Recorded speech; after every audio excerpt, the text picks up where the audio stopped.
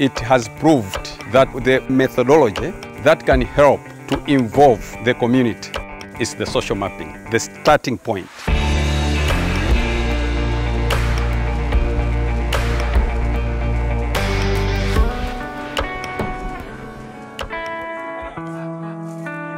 Social mapping is the community that is visualizing their own community, identifying the problem and where it needs to be done.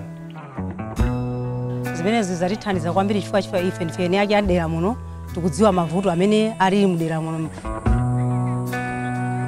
social mapping is not new in normal developmental projects. It is just only new in emergency.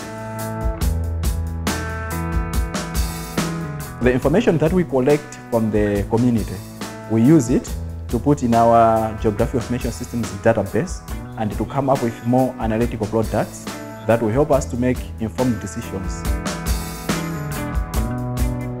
Mungati muno kudera kwanga kuno, mungati pankhani ya madzi, tiyenera kumwa madzi aukhondo, kuyika mankhwala otagadi, kapena kololini, cholinga choti titeteze nkhani ya kolera.